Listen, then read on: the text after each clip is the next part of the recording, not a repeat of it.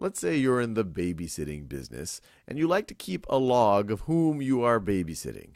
So in the last month, you babysat 6 children and you wrote the ages of all 6 children in your log.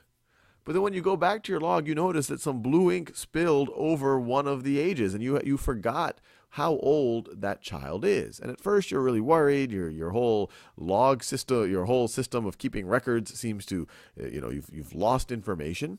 But then you remember that every time you wrote down a new age that month, you recalculated the mean. And so you have the mean here of being 4. The mean age is 4 for the 6 children.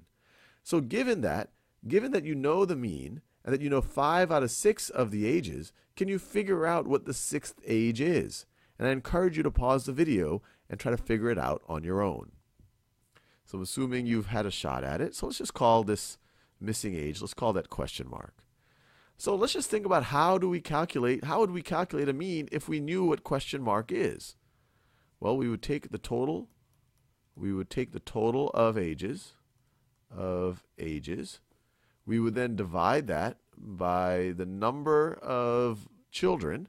We would then divide that by the number of ages that we had.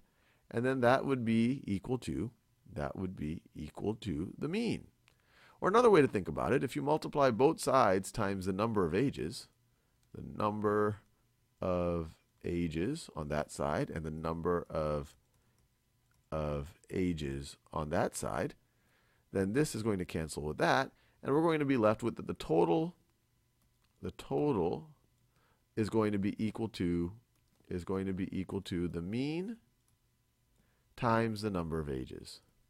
Mean times, and I'll just write times the number, times number of data points or number of ages. So maybe we can use this information because we're just going to have this missing question mark here, and we know the mean and we know the number of ages. So we just have to solve for the question mark. So let's do that.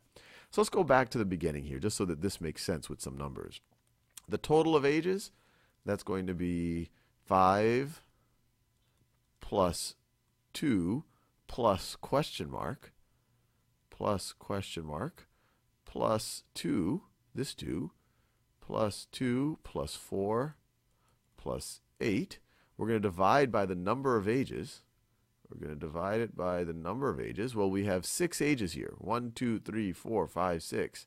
6 ages. And that's going to be equal to the mean. This is going to be equal to the mean. The mean here is 4. So let's see. And this is just how you calculate the mean.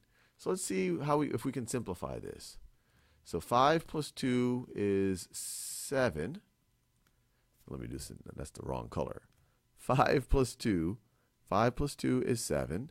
2 plus 4 is 6, plus 8 is 14. 14. And then 7 plus 14 is 21. So we're left with 21 plus question mark over 6 is equal to 4. Now we can do what we did when we just wrote it all out. We can multiply both sides times the number of ages, the number of data points we have. So we can multiply both sides times 6.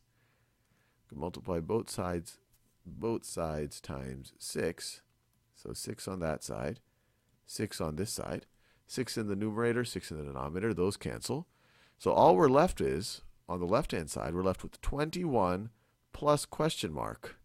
Right? All these other green numbers, those just simple. 5 plus 2 plus 2 plus 4 plus 8 is 21, and we still have the question mark. So we get 21 plus question mark. I want to do that green color. 21 plus this question mark, the thing that we're trying to solve for, the missing number, is going to be equal to 4 times 6. Well, what's 4 times 6? That's 24. And so what's the question mark? 21 plus what is equal to 24? And we can, of course, you might just say, well, it's going to be 3. Or if you want to, you could say, well, question mark is going to be equal to 24 minus 21, which is, of course, 3. So let me just write this down. So the question mark is equal to 3. So the missing age, you were able to figure it out based on the information you had because you had the mean. You were able to figure out that behind this splotch, you had a 3. It's exciting.